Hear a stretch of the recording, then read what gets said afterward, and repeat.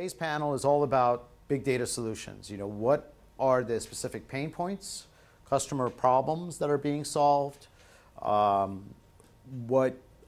big data is being leveraged in the various deployments, what is the market demand for it, and as developers, what are the skill sets and tools that you need in order to get a grasp on the big data technologies that are out there. So big data today is really low level and it's really cumbersome. And so the mission of my company, and I think the future of big data, is how do you build abstractions on top of it? How do you make it more consumable by kind of the typical developers? How do you give people an environment? How do you give people user interfaces and tools, plugins, things that make the development of these applications much, much easier? And also, I think the future of big data is going to be around, this is a big part of what we did at Facebook, was unifying batch and real-time stuff. So I'm Josh Bloom. I'm CEO and co-founder of a startup called Wise.io. And we're basically building machine learning as a service to allow developers and data scientists and ultimately enterprise to build real-time insights into big data workflows. I think the important thing in my view of big data, sort of coming from the astronomy world, I'm a professor at Cal, and I've been doing big data before it was called big data. We have hundreds of gigabytes of images a night, and we needed to extract lots of insight out of those images. And we wound up realizing that some of the machine learning solutions we were applying were broadly applicable across multiple domains. But our view is that big data is just going to wind up being called data pretty soon, and the big data economy is just going to be called the economy. Every company is either now data driven or going to become data driven, or they just won't survive. I'm Seth Proctor. I'm the chief architect at NuoDB, which is a company. We've been developing a relational database that's designed to be cloud scale. We've been working on the project for about 5 years. It just went to GA a few weeks ago. Everyone has a lot of data, and whether you have big data in the sense of a large database, whether you have big data in the sense of you have data that you're doing read-only analytics over, whether you have big data in the sense of you're trying to do some kind of machine learning to find some patterns or find some meaning, everyone has large data sets. And as you add more and more tools to the problem, it becomes harder and harder. And so what our company is trying to do is take a slightly different approach, which is to say we'll take the traditional thing that people understand, which is relational, ACID, transactional systems, but we'll provide them in a way that they can do SQL in a traditional sense, like an OLTP type sense, but they can also work in a transactional sense with long-running transactions. You can work with large data sets, small data sets, but it's the same kind of theme that you just heard these two guys talk about, that as you have this increasing complexity, you have different systems coming together, there needs to be an easier way to think about how you work with all this data in a meaningful way, because you have different applications that are going to work over the same data sets with different goals, and that's a challenge. I'm Geoff Hendrey. I'm the CTO of Vertascale. I'm not far removed from being a developer. Actually, I'm still a developer. I write code for dealing with Hadoop and HBase and Amazon Web Services all the time. And one of the first things that becomes a pain for developers, when they're working with big data in S3 or in HDFS, is basically the opacity of it. It's very surprising when people get into working with Hadoop how hard it actually is to find specific values. And anybody who writes code knows that when you're debugging with your traditional tools, that's what debuggers are for. Setting launches, breakpoints. MapReduce programs are really, really hard to track down problems, and you wind up doing it in the most old school of ways, like with system out print line. Yeah, that's advanced. Yeah, exactly. And then when you can't find it with system out print line, you have to dig into data. And so Vertascale is basically providing summary analysis and one haystack query in real time on top of data in HDFS and S3. And when you do that, you basically democratize access to data, because you shorten the cycle. I just call it going around the mulberry bush. You come up with a hypothesis about what's in your data, because as these guys said, the businesses are being driven by data now. So this isn't about creating bottom line value. So when I say like saving time in order to get to an answer, that's actually top line value for the company.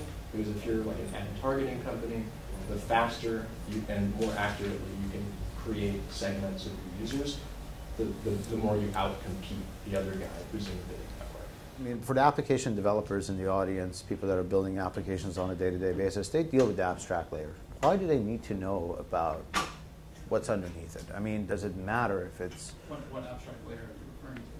Well, what I'm saying is exactly. Well, on the big APIs, data, right? the APIs is what you're dealing with at the end of the day. You're integrating various... But I think part of the problem is that so the HBase API, the MapReduce API, they're not high-level APIs. They don't abstract the implementation. They are the implementation. The architecture of the system is totally inherent in the APIs. And they don't understand your data. Right, so yeah, like a SQL table, right, models your data. It doesn't model how it's stored necessarily. It can be stored 10 different ways. Right. HBase and HDFS, you model how it's stored. That's what you're storing, right? That's what you do. And so there aren't great abstractions.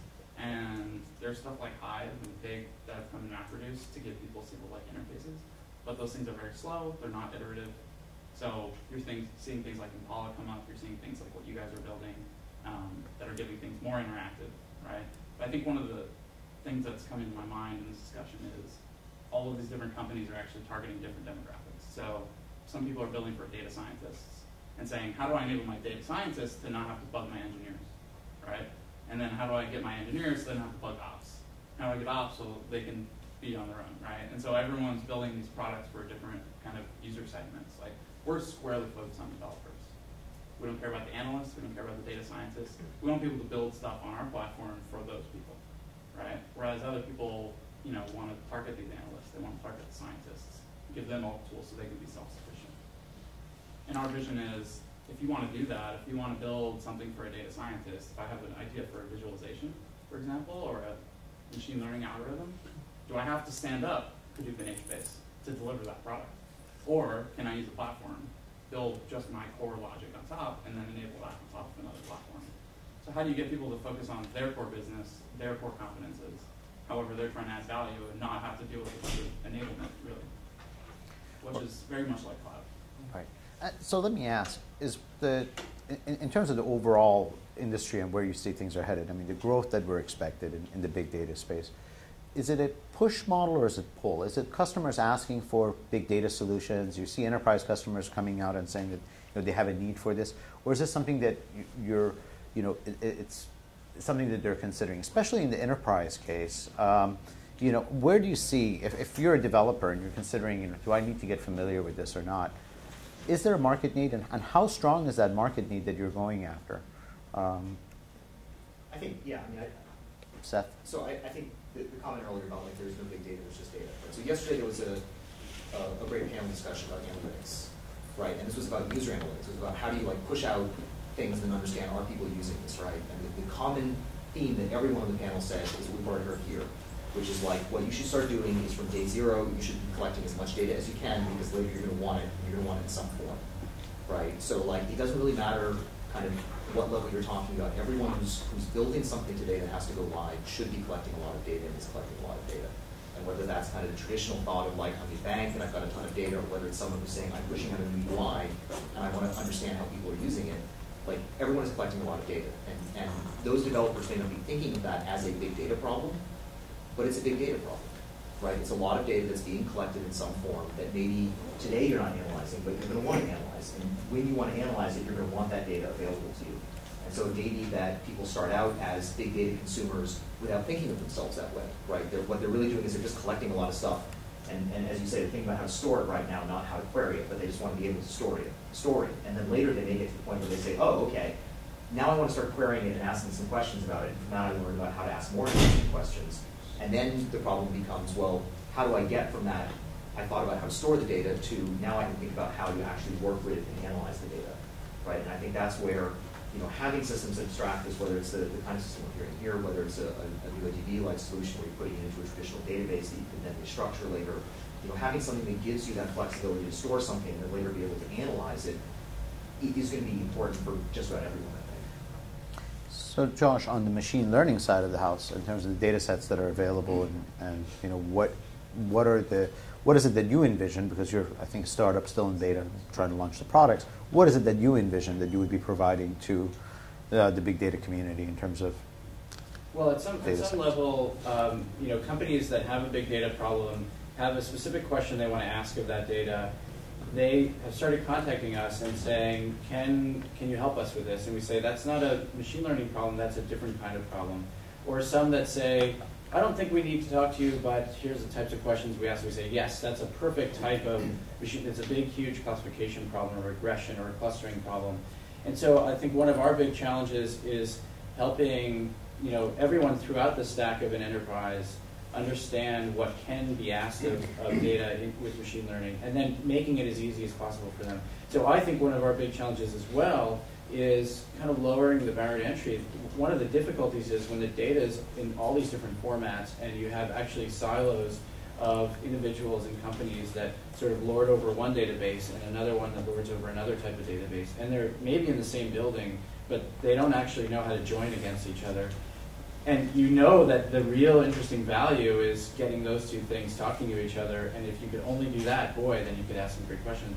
One of our difficulties is always going to be how do you make it as easy as possible to get people to essentially get their data in a format that you can even ask these questions. So can I ask you, what are the questions that you're helping to answer in terms of machine learning? What are the questions that, in terms of business drivers, that you're helping answer as a result of it? So without getting into some of the details, because it cuts across a number of domains, think about essentially any problem where you have some visualization, and you typically would want a bunch of people looking at that and say, oh, I see an anomaly in that data. Now I'll flip to the next screen. I see an anomaly there. And you just sort of think of this as this mundane thing, but some of these analysts are maybe trained to, find things that are like needle in a haystack that only a really well-trained, well-paid person could do. If it's taking them 6 months to do this, and now you could just train a machine to look through that same data and find those anomalies and get some sort of guarantees of how well you're doing, because you can backtest, that's a game changer for companies. And we're seeing that in many different industries on time series data, and we're also seeing it just on customer click data. There's also the sort of static corpus data where you have e-tailers who have, say, hundreds of millions of images, and they're really trying to figure out a way to surface the long tail and let their customers not just buy the top-selling T-shirts, right, but get at things that are way, way out there and make it as easy as possible for them to do these. So, the data is there. The companies are asking these questions. They're saying, what can we learn in our own data, and how can we make money off of that? And so that's I think all of our biggest challenge is helping companies do that. Great. In terms of the audience here being developers and people building Java apps and mobile apps and what have you, what would you say is the most important takeaway in terms of big data trends and that you see over the next 2 years that you want to make sure that you relate to them? Geoff? Yeah, well, let me get to that by way of chiming in on the previous question. Sure. I think it will lead to the answer. I was recently on a panel in New York for UBS's Javits Center. They had a convention at Javits just for basically their own bank, and they had a whole day carved out for IT, and you had maybe 300 people there for the big data day, just from that one company. And I was on a panel like this, and it was like 5 times the size. And one of the challenges that goes on at banks is you'll hear things like, and this is like not hyperbole, they have 8,000 Oracle licenses for an international bank. And so they have big data problems that are in aggregate big data problems if they could figure out how to treat it as a big data problem. And the problem right now, that would actually make their life a lot easier if they could bring all of those silos into one place and be able to ask simple, single questions and have it hit all of the data. And the trend that I'm seeing is basically the Hadoop Hive data warehouse, which is, it's sort of the first easy step that an organization like a big bank who's figuring out, what should I do machine learning, what the heck should I do? Well, the first thing you do, basically SQL, the first thing you do is you just dump all of the data. It's very safe. You're putting it into a read-only data warehouse, and by the way, data warehouse software is also insanely expensive. So you use Hadoop and Hive for the data warehouse because it's essentially free. And then once they've crossed that bridge of having a big data problem, then they have a good problem to have because they can actually ask questions all in one place. Yeah, I want to just add to that last point. Go ahead. To answer your question, because I think that's exactly right. I think another thing that people are starting to become more aware of, I think, is that there's been this great hype for a long time about like, you know, NoSQL and big data is awesome, and part of it is it's unstructured, it's fabulous, it's just like data, you don't have to worry about how you organize it. Like, doesn't that make our lives easier? Yes, it does, until you go back and you say, now I want to ask a question about it, and you got like bits. And you're like, now I have to figure out like what to do with that, right? So I mean, I think that the last speaking to a byte in HTML file is not the right way. I'm just saying you might want to think up front about, you don't have to get everything right, but like, you know, like we've already said, you're not going to get the first question right, you're not going to get it right the fourth time, but you're just saying like you want to be able to ask questions, and in order to be able to ask questions, you know, it might be that what you really want is structured SQL. We hope you do. It might be that you want something you can do some learning inference over. It might be there's some other mechanism. You don't need deep, rich, strong, rigid structure up front, but you need to have some structure. You know, unstructured is not the same as no structure, right? And I think a lot of people in the first round of big data were all like, I'm just going to collect enormous amounts of data. Like you said, there are all these different Oracle licenses, other large systems where you're like, I don't like that, and I'm just dumping a ton of data into something, and now you're trying to collect things from different sources, and everyone used, you know, different terms, and everyone used different whatever, and different structures, and some people use no structures, and now you're trying to cull out of that something. Yeah. And if you don't think about at least a little structure up front, that's going to evolve later. You're going to be in a lot of trouble when you actually want to ask those questions. I'd like to maybe put something in the positive here, not that we haven't been very excited about the future here, but for the developers in the room, I think you can reasonably believe that there are companies like us out there who are going to try to make it as easy as possible for you to build your app. And in the context of the stuff that we do, think about the kind of magic that you'd love to have happen on, you know, on an iPhone app or an Android app, and say, if I just push, you know, the data I just acquired from, you know, the accelerometer, from the images that I'm requiring over to some magical system, and I could get back something that would just be great, you can start demanding that kind of stuff. And if you're thinking about acquiring a lot of data on just an individual user, think of every person as just this walking sensor and all the data that they have. Push that over. There are going to be companies around that are going to be able to ingest all that and help you make sense of it. And if you're not seeing that out there, you should be demanding it, because that is one of the goals, I think, of in fact, probably one of the themes of this whole week, is how do you make it as easy as possible to just use consumable resources that are out there, and you don't have to think about how am I going to store my data. You don't have to think about how am I going to get insight from my data. You know, if everyone's building and architecting their APIs well, then it should be as easy as possible for you to do magic with your apps.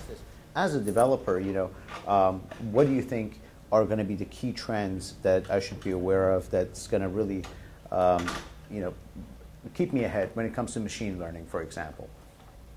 So I think what you're going to wind up seeing is this emphasis on more real time.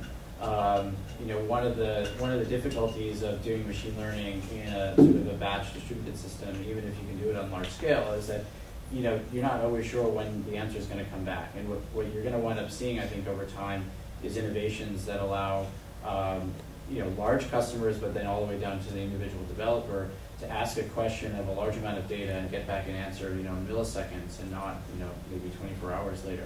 So the way that we see our company going is, you know, based on sort of great underlying technologies that make things very, very fast and scalable, is this sort of question we're asking now of, are you even using machine learning in your workflow? It's a yes, no. And then I think in several years from now, everyone's going to be using it at some level. And then the question is, are you doing it better than the other guy? So if you're doing a dynamic pricing model and you're Amazon and you're Best Buy, and Best Buy is, you know, pinging Amazon's website and Amazon's pinging Best Buy's website, they're looking at each other's product offerings in real time, they're dynamically changing their pricing models based on what the other guys are saying. If one takes 24 hours to update and the other takes 10 seconds, it's pretty clear who's going to wind up winning, right? And so there will be more and more of an emphasis on getting that kind of insight very rapidly. So I'd say keep your eye out on that and start figuring out what you can do as a developer to take advantage of the kind of real-time aspect to it. Great. Geoff, you know, you go to a bank and they got 8,000 installs of Oracle database going. I'm sure they have a lot of concerns around e-discovery and privacy policy, and you say, hey, let's put all that data into one place and try to make sense of it all.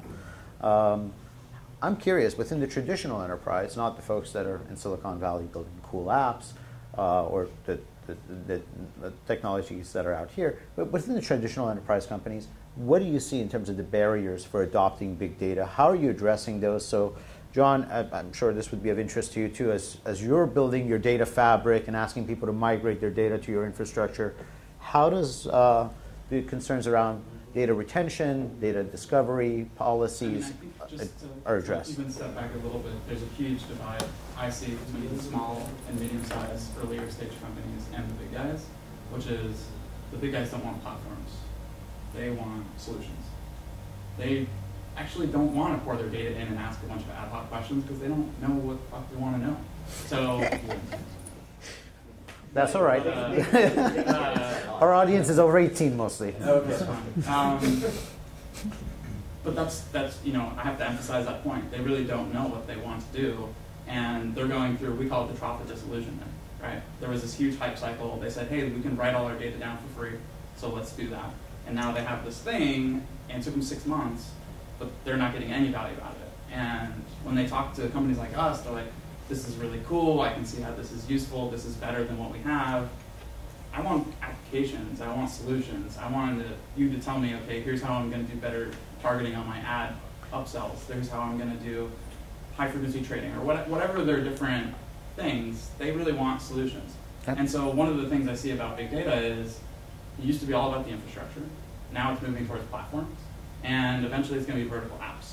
And over time, value accrues at the top, right? The infrastructure will be commoditized, right? There's going to be a couple of winners. And this happened in traditional BI. This is going to happen in big data. We're in the middle layer of continuity, trying to enable what we see as the next 5 years of apps. People building UIs, algorithms, specific vertical applications for health, for sensor networks, for environment, for finance, for all those different things. Then all the enterprise is going to adopt it, right? And I think you'll see a ton of uptake when you have big data not as here buy some infrastructure, but big data as, hey, you guys have these types of signals and you can actually deliver this product with it. And people want to build data products.